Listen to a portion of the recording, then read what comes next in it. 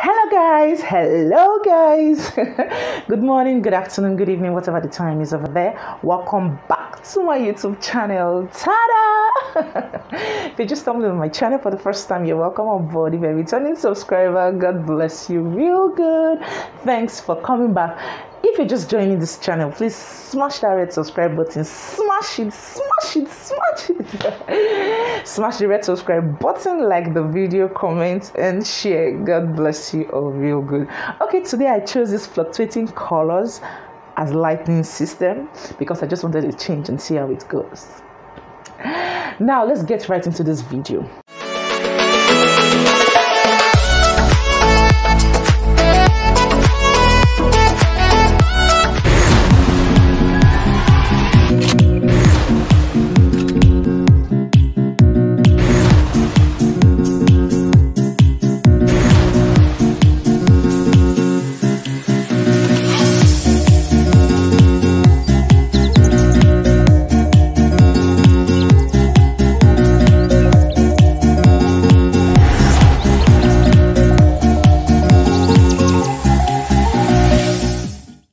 The church has failed us.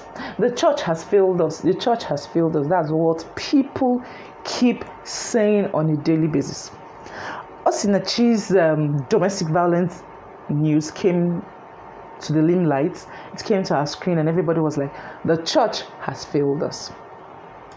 This other story came and everybody was like, the church has failed us. Now that brings me to the question is, who is the church? Everyone is just so swift to point fingers at the church.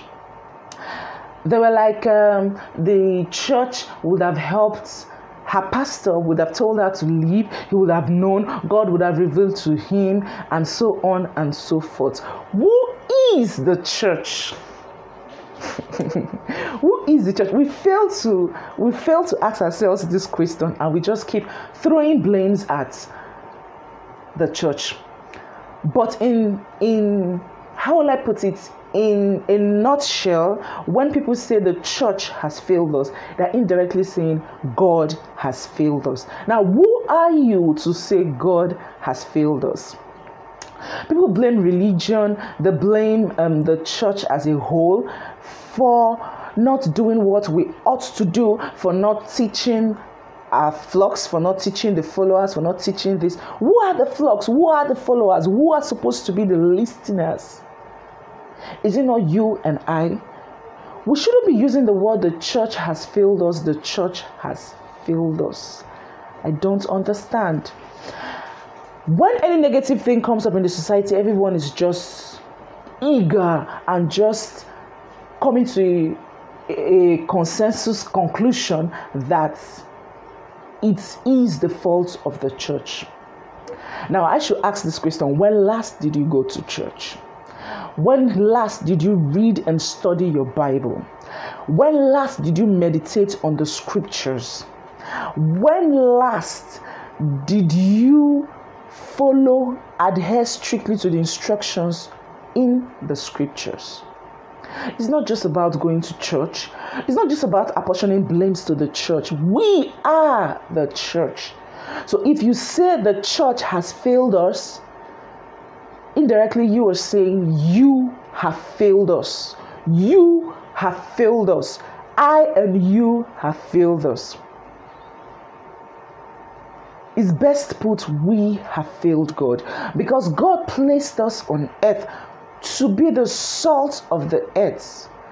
If you and I, being the salt of the earth, has lost our savor, what is left to preserve this world? That is why you see the moral decadence, you see things, you see so many atrocities going on in our societies. We can't help it until we fix our lives. That is just the simple truth. I remember traveling to Abuja by road some years back, and we stopped over at Lokoja, a fast food, to get food. On getting there, I saw this crowd waiting to purchase their own food. So I was just patiently waiting. I was even thinking maybe I should just quit standing and go out to get fries on the road. While standing, I just came in and I heard two people exchanging words, a matured man and a young lady. When I mean young lady, not so young, in her middle age. They were exchanging words. Why? Because he said he came there first before her. She said, no, I was here before you. Don't oppress me because you're an elderly man. He was like, I'm not oppressing you, for crying out loud. I was here before you. Can't somebody say something? Everybody was just keeping mute. And of course, I won't go to a place and start noticing who came before me when all of us, different vehicles, were just stopping over at that point. So it got to a point, he began to stutter. He was like, I'm talking and you're still arguing with me. The people at the counter was even perplexed. They never knew who to serve first. Funny enough, it hasn't even gotten to their own turn. They were, I think, 7 people before it got to them. But now, who should we serve first? No one was ready to let go. No one was ready to play the church we are saying had failed us. No one was ready to let go. I couldn't even say a thing. I came down from the vehicle, so I was rushing over to ease myself before actually coming to get food. Then I heard the man, he began to stutter. He was like, I curse you this day over a plate of food. I curse you this day. You will not see the end of 2020. Let me use the 2020, assuming that was the year. You will not see the end of 2020. And I came out of the restroom. I was like, what the heck? What did I just hear? Over a plate of food on who to serve first. It will even take up to 5 minutes if they are done with the first person. Between both of them, then they will proceed to the next. One will say, why can't the lady of young age allow the elderly man to be served first? Another will say, elderly man, relax, let the young. He wasn't so elderly. He should be around his late 50s and early to middle 60s, not so elderly like 80 years using walking stick, okay? So maybe she was like, if he was that old enough, she would have been able to give him preferential treatment for him to be served first. But she was of the part that justice is fairness. I was here before. Regardless of your age, I was here before you, so I should be attended to first. Then after he said those words, people were shocked, like, what? He was placing a curse on her over a portion of meal. Then she, trust sharp babe, I don't know if she's even there watching this video right now. She was like, you're cursing me you're cursing me for no just cause. Okay, I curse you too. I place a curse on you that you will never see the end of this year. Come 31st, I think she said come 31st December of this month, you will be gone. You will be nowhere on the surface of this earth. That was the summary of what they both said to each other. I was like, sister, but I couldn't mutter a word because I never wanted transfer of aggression. You know, at that point, they couldn't listen to anyone. People were trying to calm them down, but they couldn't listen to anyone. The best I could have just done is maybe just say a word of prayer for them. So at the point, I was like, the naughty me was coming to play in my head. I was like, what? Did these people just ended their lives over a plate of food this year? Okay, I think what I should do is to ask for their phone numbers so that at the end of the year, before we say crossover to the new year, I'll call to see if this one is still alive, to see if this one is still alive, if the curse was actually effective. Don't mind me, that was on a lighter note. But that's to tell you, we have failed ourselves. Even on the streets, we have failed ourselves. In our homes, we have failed ourselves. We are so... The fleshy minds of human is so quick to apportion blames to the next person. We are so quick to transfer our aggression. We are so quick to allow someone receive the blame without thinking deep within ourselves that I could actually be the cause of this problem. I could actually take part in this blame. I could actually share blame, you know.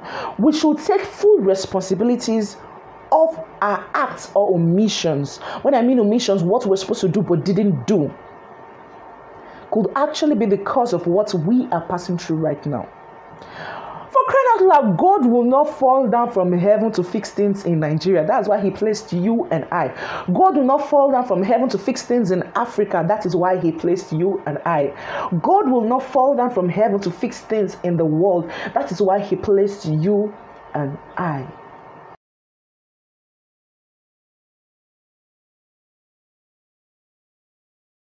Hello guys, good morning, good afternoon, good evening, whatever the time is over there. Welcome back to my YouTube channel. Tada! If you're just stumbling on my channel for the first time, I did not connect my mic.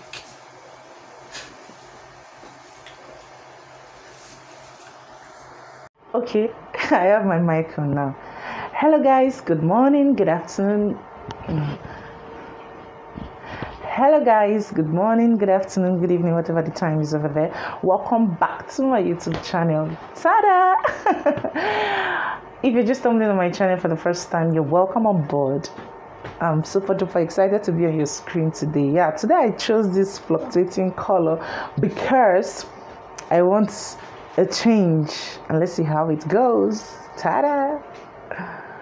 We should take full responsibilities of our acts or omissions. When I mean omissions, what we're supposed to do but didn't do could actually be the cause of what we are passing through right now. For crying out loud, God will not fall down from heaven to fix things in the world. That is why he placed you and I. See what we passed through filming in Nigeria. They just took the light to cry out loud. Okay, the video has ended. Kindly subscribe to this channel, like the video, comment, and share. Now, who should I apportion this blame to? This is what we face filming in Nigeria, creating content in Nigeria. Notwithstanding, have a blessed day. Bye.